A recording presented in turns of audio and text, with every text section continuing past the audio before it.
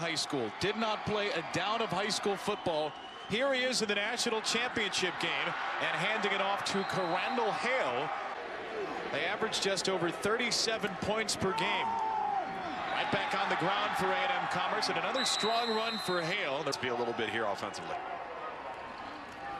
Perez will fake the handoff here under pressure and dump it off to Hale out of the flats. And Crandall Hale stumbles across the 20-yard. California.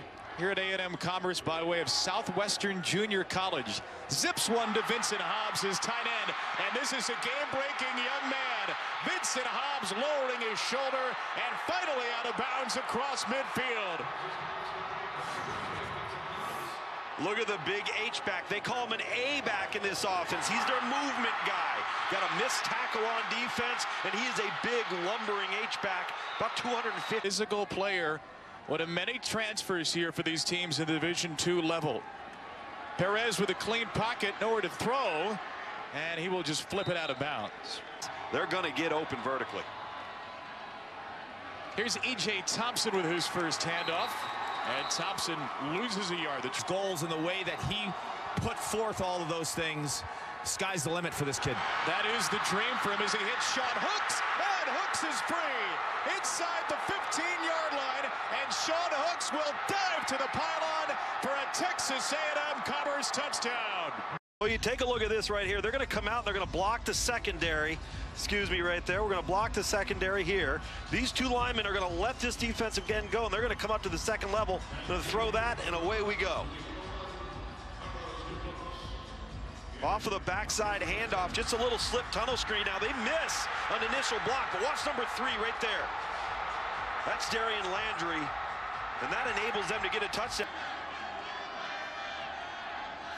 Perez, the Harlan Hill winner, best player in D2, will throw it to Vincent Hobbs. That is a first down catch for Hobbs, and a pitch to Crandall Hale. Who got free of a couple of tackles and gets a... To his credit, it's just a remarkable story that just never happens.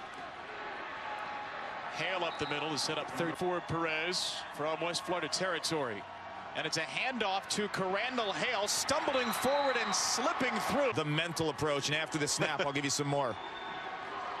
Another completion. Keelan Smith ran into his own. In terms of his footwork, his mechanics, his leadership, loves Rogers. Their coach Colby Carthel yesterday told us it's almost psychotic how much he's in the depth chart transfers. That doesn't include the tight end Hobbs, who's from Colorado and Louisiana Monroe. Perez under duress, and that is off the hands of the freshman on the year. First down play, and it is E.J. Thompson on the give. Riding his defender across the 35. I mentioned wants to throw it, but if they're going to give you rundowns like that, you got to take advantage. Perez taking his first deep shot of the game, and he's got it. Darian Landry. Strike. One of our keys to the game offensively, or defensively that is, for West Florida, was to limit the explosive vertical plays. This is what they want to do. They want to take you and stretch the field. You see the little initial contact there from Jalen Spencer, the corner, and Darian Landry just runs right by him. Back on the ground to Hale. Thrilled to be with you. Somebody's going home with a trophy tonight. First play, second quarter is a handoff, and not much doing. Touchdown out of the end zone. Wide receivers bunched together. The play fake for Perez. On the move and a flip to Marquise Wimberly, and he will lose a couple. You talk about what Clark told us earlier, that pressure is going to keep coming from the Lions. Help lead to a takeaway there. Now a trick play, a throw by Cowan into double coverage for Wimberly, and it's incomplete. There, don't throw it. Run it, but it doesn't matter how much you tell them, they're still going to throw it. It looks like he actually comes down with the football, and then just at the last moment, a great effort. That's the man you want throwing the football. Perez zips it to Wimberly. 12 yards plus. Wimberly fighting hard. You got momentum. You're up 10. Crandall Hale. And a gain of 6. And getting kids to buy in a short period of time.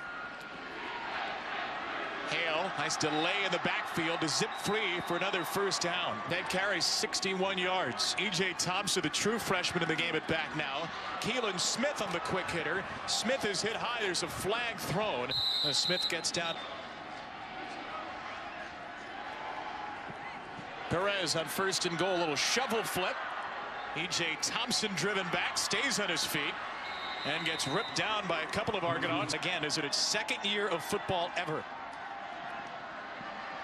Perez over to the sideline, and Vincent Hobbs is the. And Perez will hand it off. It will be a field goal try. Here is Randall Hale spinning away from a first tackler, but dropped in the back. Argonauts. Here's a screenplay, big hit. Jonathan Coleman came. Perez will need the 45 for a first down. And Perez going to take off, try to get it, and he won't try that hard. Rush of 4. He'll dump it to his back, Randall Hale, and a pickup of yards. Here with just under 40 seconds to go. Perez toward the sideline. And that one is won by a couple of scores. Both teams looking for their first Division II national championship. Here is Vincent Hobbs. Got hit from behind and got an extra 10 yards, at least, maybe 12. As the big in the first quarter from Hobbs. He's a load, 6'3", 255 pounds. Nice job by Perez to just dump this ball off. And then big Perez from the 32. Perez with a pump fake. Pressure's coming, and down he goes. Big. One sack on the evening, but it's seven tackles for loss now for this West Florida defense. And we have spoke all half long. Look at him just slightly outside of the receiving targets. Perez toward the sideline, and Cowan, he was out of bounds. To the right on the formation, Hobbs and Hooks. Luis Perez, final play of the first half, gets hit. Ball comes out. And it's just for bookkeeping at this point, whether it's West Florida's take. They've had to play on a short field because of their offense ineffectiveness. Here's a give to Randall Hale. Nice first half for the redshirt freshman back, but he lost the football. It's in the hands of West Florida. There go the Argonauts down to the 5 with all. As we've said all along, this West Florida defense is the reason why this team's in this football game right now. You see the tremendous strip from Jonathan Coleman defensively. You got a lot of white jerseys around the football. See a program around. E.J. Thompson is the back after the lost fumble for Hale, and a good tough run here as Thompson lowers his shoulder and runs into his son. Much of the, if not the entire second quarter, and now they find themselves in a dogfight. Short throw to Hooks for aid as a result of the effort defensively by the Argonauts. Perez all day to throw, and he hits Hobbs out of the flat. Vincent Hobbs bouncing off a defender. You cannot take this, seemingly made of steel. It's a good veteran play here from Luis Perez, knowing exactly where his outlet is. You see Hobbs there, the big, as you mentioned, the 255-pounder. He's a bull in a china shop now. You take a, you're not gonna just ankle tackle this guy. You better bring some white jerseys with you. E.J. Thompson with a first down run and a gain of 4. Way trying to get into school and play football and take care of his family. Perez to the outside, and Cowan right. E.J. Thompson, the true freshman on this 3rd and 1. Thompson takes it and runs left for a first down. He is still knocked down. Thompson, some tough running after contact. He is the go-to guy. That's just good hard-nosed running. He's got the ball secure. 2 missed tackles there at the point of attack.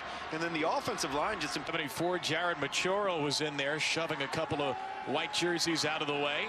Perez flips it up for Hobbs. Try to reach behind him. And you're just thinking up more Sam Adams puns. Here's a sling to Wimberly, down to the 11 for a first down. Packed backfield here, and Perez will give it to Thompson. for a short gain. Top, if you're going to throw the football, you don't have any safety issues. It's Cowan over there. Instead, Perez will go to Hobbs, and that's through his hands. Season 104th in the nation. 3rd and 8 from the 9. It's a run play, and it's Thompson for a touchdown. Untouched. You see big number 77, Jordan Smith, the left guard. He peeled. Drive up to Kansas City. Perez going to dump it off here, find Keelan Smith for a nice gain on first down. If you're doing and you ride shotgun. That's right. E.J. Thompson, a first down run near midfield. This January, I mean, the kid's poised. He's not ever going to be rattled. And he and his wife Brenda are both graduating today. Perez taking a shot here, and he airmails down. Rhode Island, strong state, not a strong taco state. It's okay. Don't get so offended. Yeah, you have some chowder. Perez to the sideline here. There's a flag thrown as Marquise Wimberly makes the catch. And it's a Commerce first down before the teams. These schools are really cognizant of that full student athlete experience. Only have 36 scholarships to split up as Perez is intercepted. First interception of the game thrown by Perez, and it is Andre Duncombe with the takeaway. Well, we're going to have some extracurricular activities that are going to result in a flag being thrown by every zebra. Duncombe, a return of 16. How about the spectacular play he makes here? Keying the quarterback, the one-handed grab. He got to secure the football, big man. Then he gets to the sideline, and you're going to see the late hit as he goes down to the ground. The offensive lineman is going to come over the top, and Poet Thomas, the Texas Tech transfer. You're going to see at the end of the play. Right there. Luis Perez, who has part of one of those 36 scholarships, with a handoff to E.J. Thompson, who has run with confidence. Oh, okay, come on, let's go. And a whole bunch of those players are still here and contributing tonight, including Sean Hooks, who had the first touchdown of on the carpet. You're not going to play for Colby Carthel in this offense. Thompson, 9 carries, 49 yards. Here is the aforementioned. Perez will fake the run to Hobbs, take a shot on second down and short, and it's reeled in by Wimberly. Pass in the backfield, and if you get caught peeking, the offense is going streaking. You see Jalen Spencer, number 4, at the corner spot. Over 1,500 in the Lions' 5 games. Handoff to E.J. Thompson, who breaks the tackle and nearly broke it from. Back on the ground to Thompson. He gets the yard needed and more. All ground and pound. I wouldn't deviate from it. And they snap it with only 3 on the play clock, and Thompson bulldozes his way to the 40. Here as soon as you guys wrap it up. Championship Saturday. Thank you, Chris. Right down the road at the Sprint Center in Kansas City. Were there in the end, and the ones that didn't want to were not. He said, hey, they're all great kids. They're good kids, but just maybe this wasn't the right. Perez will throw it here, get Hooks on the screen, hurdles over his own man. Sean Hooks, another big-time play. Hooks down to the 6. Nice little token fake off the zone, come back to the tunnel screen underneath. And this is what Hooks did in the first quarter as well. When they get the ball into his hands, he turns on the penalty, negates that opportunity. First and goal from the 11. Running back is Thompson once again. Day signing class, and Cody Carthel took over this program. Thompson again down to the 5 and a push forward. Carries, and they've got 4 players to the right. Lukes Rodriguez will throw left. He had Smallwood. It's ask Chris Cotter. We'll toss it to him. He'll tell you. We'll get to Chris after this. First down run for E.J. Thompson. Our legs 5-10 split. So yeah, maybe he's thrown for 10 touchdowns, 1 interception.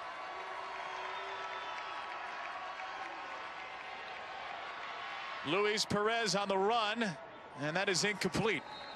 He had found his way past Edwards, Cooper, and Ramsey. A&M Commerce will go right back to the ground. First down might all but ice it. Back to the ground, and Thompson fighting his way forward, and he'll be stood up 2 yards. The Shinnick family was happy to make this move to Pensacola. It's been a magical run, and it looks like it might come to